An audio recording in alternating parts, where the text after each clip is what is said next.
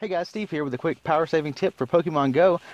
So along with using the battery saver mode in the app itself, you can go into Google Maps on your phone, um, open it up, you go to your settings, and then you go to offline area, and then tap the plus sign, and then choose your area, and that will let it load up maps for you. It saves that map of your area ahead of time, so it doesn't have to keep loading it up, and so it's not using data. It uses less data this way, and it's already got the map loaded up, so it doesn't have to keep loading the map up every time you drive around that area.